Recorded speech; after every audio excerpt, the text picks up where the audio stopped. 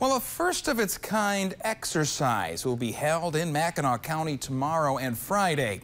The Mackinac County Office of Emergency Management and Michigan National Guard will be performing a simulated mass evacuation of Mackinac Island. Now, this is the first time this sort of exercise has ever been conducted there. The National Guard will construct a bridging bay, which ferry companies will use to practice and prepare for an emergency situation.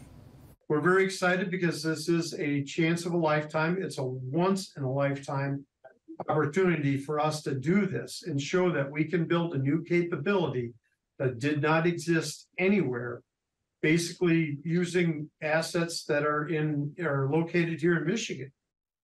Now, the drill will take place tomorrow from noon until 6 p.m. and Friday from 9 a.m. until 6 p.m. Organizers say there will be temporary traffic pauses to the end of the Mackinac County Airport on the I-75 business spur.